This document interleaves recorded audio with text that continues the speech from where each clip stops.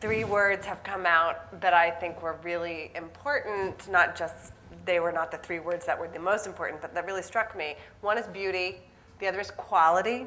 You said the Q word. And then you were talking about visuality and how we live in this visually rich culture. And I think what's fascinating is that really since before any of us were even thought about in from almost the medieval times, beauty is a word that has been problematic. And it almost has been a bad word since then. And I think beauty is almost something that we're almost alcoholics. There's so much beautiful culture in this world that we've become inured to what it is to think about beauty. We have so much gorgeous design, fantastic architecture, wonderful visual imagery that is horrible, ultimately, but that is also really beautiful, that we don't even like to think about that word. And then you put on top of that, is this beautiful, yes or no? Who's making that judgment? And then is it good quality? And this is what we in the museum world really struggle with. Who is the arbiter of quality? What right do I have to say that this is good quality and it should go in the museum? So those two words come together.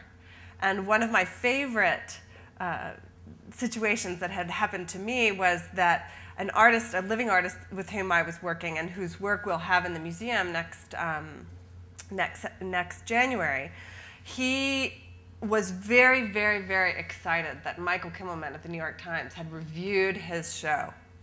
And he really didn't know what to do with it because Michael began the review, which was above the fold, national art. You know, this is a wonderful British artist, Howard Hodgkin, who really likes to think of him as worth that. His quality deserves to be on the front page of the New York Times by Michael Kimmelman. But Michael began his review with, Howard Hodgkin's show at Yale is among the most beautiful exhibitions I have ever seen. When Howard and his coterie and the scholars decided to excerpt that in a new catalog of work, they did not include that word because that almost is saying that his work is not worthy of museum work because it is beautiful. So quality and beauty no longer can be put in the same sentence. And I think that we need to realize when we are talking about art across all of the kinds of art that we live with, that it does matter, and we are an incredibly visually erudite society across the world. But we don't think of ourselves as that. We think of ourselves as, you know, ruled by the word. And how do we bring the conversation about beauty back to one that is about objects? And that's what we at the museum do best, is bring objects of diverse quality, of diverse beauty, that look different. Beauty meant something different in 1765 than 1665 than it does today. You know, who here thinks that, I don't know, who's the best, Lady Gaga is beautiful? So who, right, okay.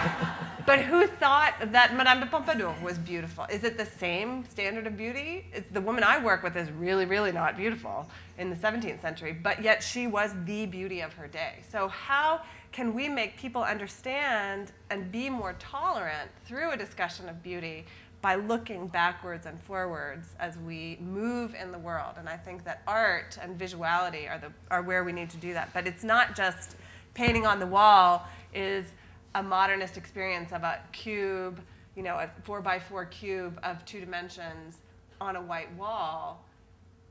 That is of interest to some people.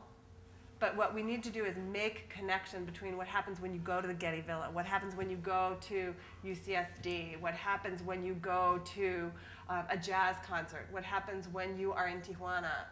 Wherever you are, where you're in the vacant lot, wherever you are going to find beauty. And that means that all kinds of beauty are relevant to our daily lives. So I think from the museum's perspective, our mission is to make people understand that they live in a world filled with art. And we have one kind of art at the Museum of Art next door. They have a different sort of art here at Mingei But that doesn't mean it's all not art, or that one kind is art and the other is not, or that it's necessarily all beautiful. Your reaction is the important thing.